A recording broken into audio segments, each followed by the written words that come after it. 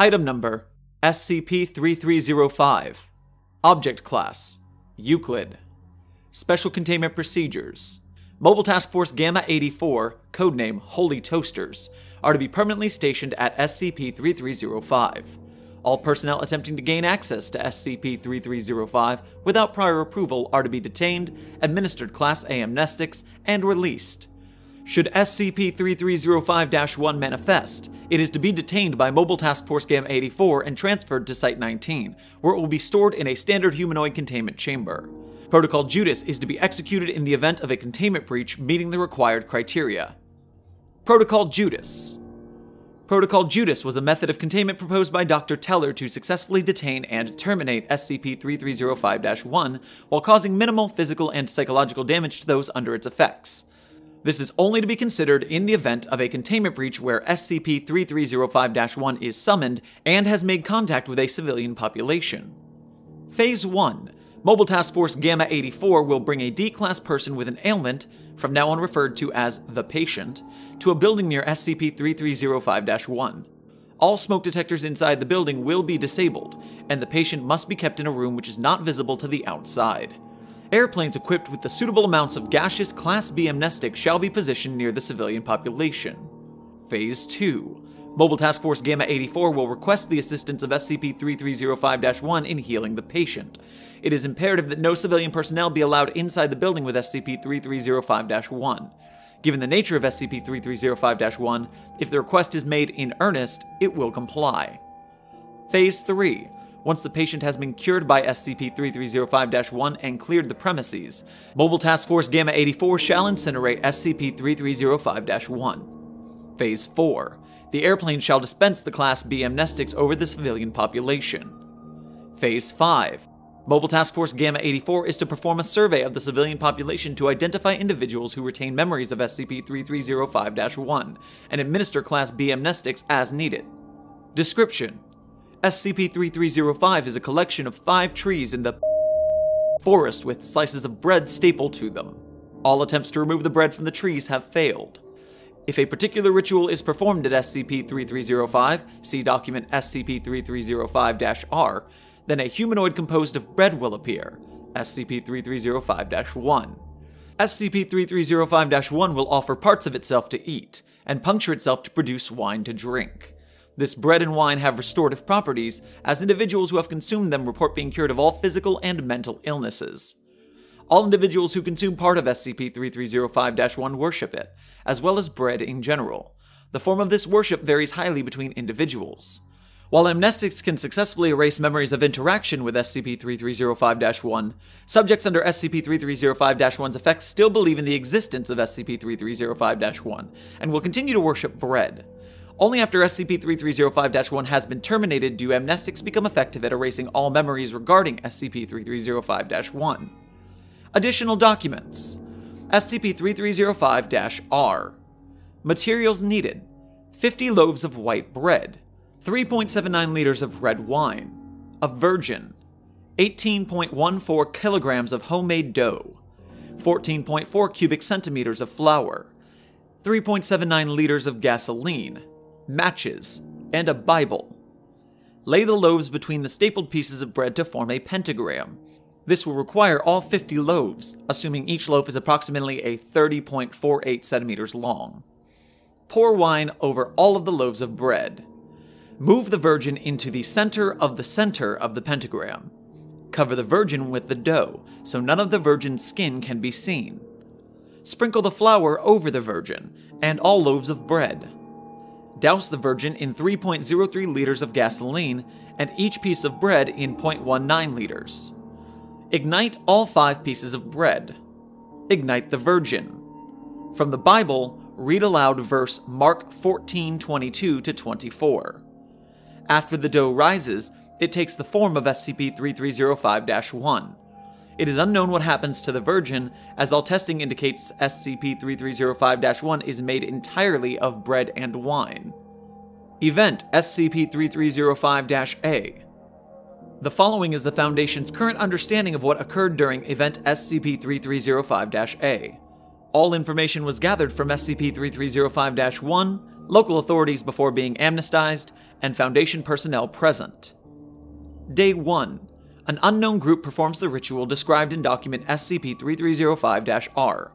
SCP-3305-1 manifests and is led to an abandoned church near the small town. He is hidden for the rest of the day. Day 2. During the morning mass, wine and bread from SCP-3305-1 are served to attendees.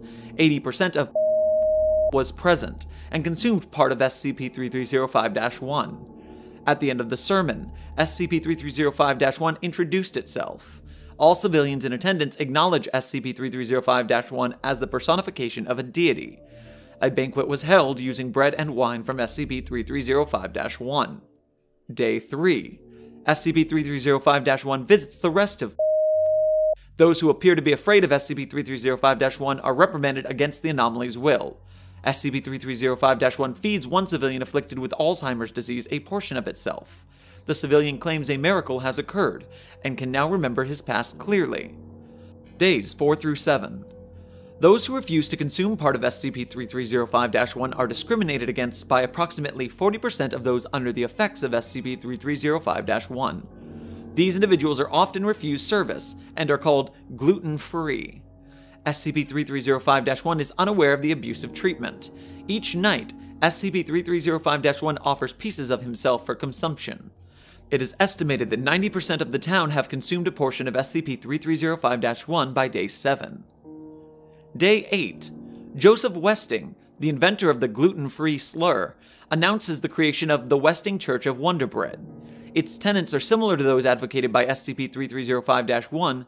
However, they believe that white bread is a superior bread. 40% of joins the Westing Church of Wonder Bread. Day 9 through 11.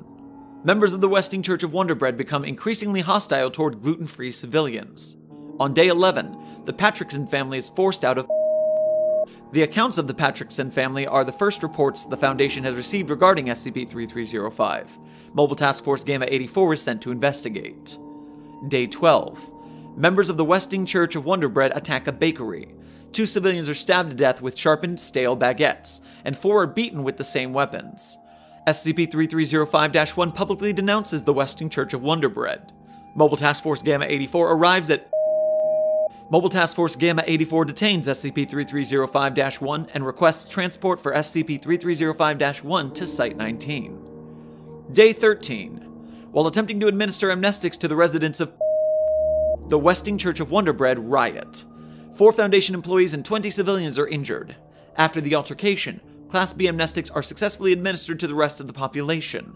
SCP-3305-1 is interviewed by Site-19 personnel. See SCP-3305 interview log for the full transcript. Day 14. Residents of return to worshipping bread, referencing SCP-3305-1. The individuals responsible for the Westing Church of Wonder Bread create another organization called the King's Hawaiian Congregation. When asked about this, SCP-3305-1 replied, "They can still feel my presence, so they still know. Although, what more is faith than a feeling?" Dr. Teller requests the termination of SCP-3305-1. Day 15. Site Director Rogers approves Dr. Teller's termination request. SCP-3305-1 does not resist personnel during the process. SCP-3305-1 is terminated via incineration. Day 16. The Aviation Division of Mobile Task Force Gamma-84 administers a gaseous amnestic to the residents of via an airdrop. The rest of Mobile Task Force Gamma-84 surveys the town and administers amnestics to those who did not encounter the gaseous amnestic. All memories of SCP-3305-1 are erased, and all evidence that SCP-3305 exists is confiscated. Mobile Task Force Gamma-84 is assigned to monitor SCP-3305. SCP-3305 Interview Log. Begin log. Hello. I'm sure you've been told that you've been brought here for questioning. I have. There is nothing for me to hide. Well, it's good to know you don't feel uncomfortable. Can you tell me where you come from? I come from the Great Bakery. I have returned to once again enlighten men and women in the ways of the baker, and to let them feast upon my body. Returned? When were you here last? I know not the passage of time between my last appearance and now. I can say for certain that massive bounds in culture and technology have taken place. I am quite impressed. Fair enough. What happened to you during your last appearance? I attempted to do the same as I did these past weeks. I brought bread and urged people to break it with one another. The only difference was that back then, bread and wine were scarce, so I was considered a blessing and a miracle. Do you not consider yourself those things? No, I'm just a humble butter knife, spreading the words of the baker.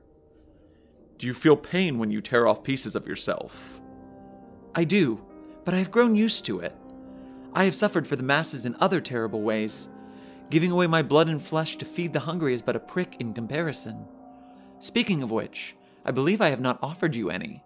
SCP-3305-1 removes a small piece of bread from its arm and offers it to Dr. Teller.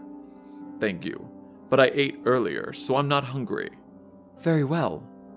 Are you aware of the actions of a group called the Westing Church of Wonder Bread?